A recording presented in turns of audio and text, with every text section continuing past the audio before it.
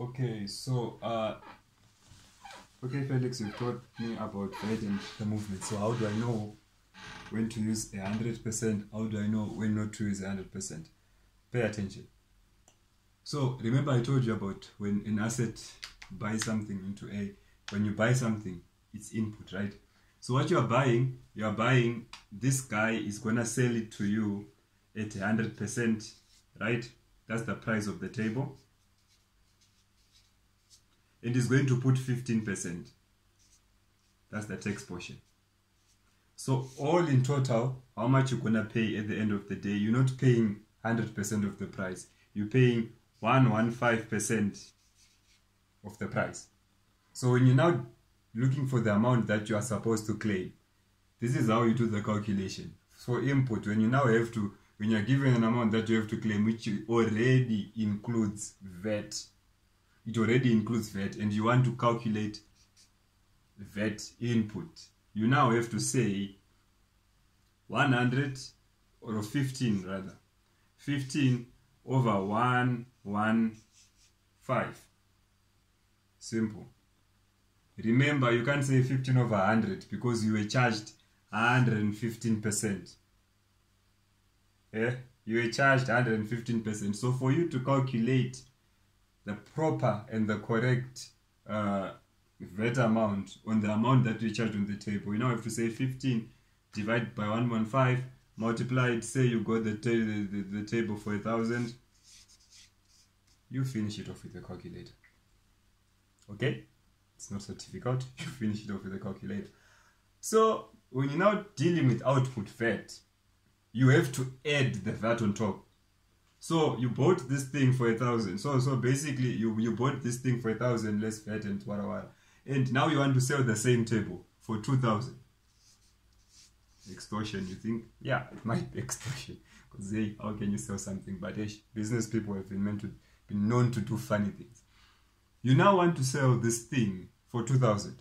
So for you to be able to sell this thing properly for 2,000 and for you to reach your targets, your markups and your margins and whatever you now have to now say this 2,000 times 15 over 100. Why? This amount, it excludes. Makes sense?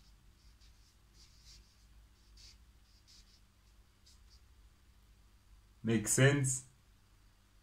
It excludes VAT. This amount here, it includes VAT. So when you are dealing with the amount that excludes VAT, you have to use 100.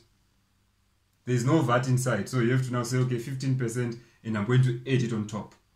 So basically adding this, it will be 2,000 plus the 15%, which you're going to add on top. I hope this makes sense to you, and I hope you get an understanding of that, a better understanding of that. When something is coming into the business, you don't receive just that thing. It comes that thing plus the VAT portion, and it's in the business. When the business decides to sell to anyone, which is the customer, who is the end bearer of VAT, it's now the table which is buying plus the VAT. So don't get these two things twisted. I hope this helps you.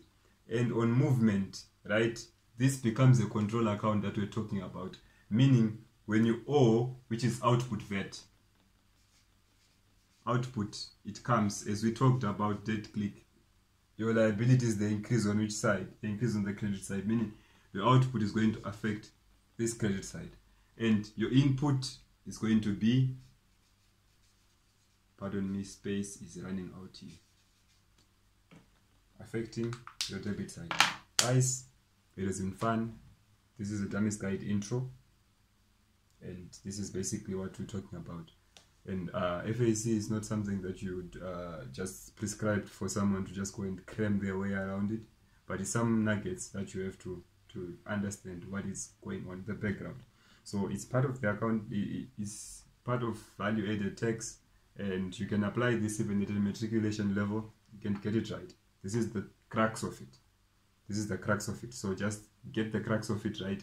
When something is coming into the business, it is coming that thing and the VAT portion. When something is getting out of the business, it's that thing getting out plus the VAT portion on top. So if you're going to be adding the VAT portion, we add something on top, value added on top. So hope you enjoyed it, and yeah, we're going to be doing another video of something else again. Thank you so much. Like, subscribe, download, share, whatever you do. Contact if you need one-on-ones and stuff like that. But for now, we have to call it a wrap. Thank you.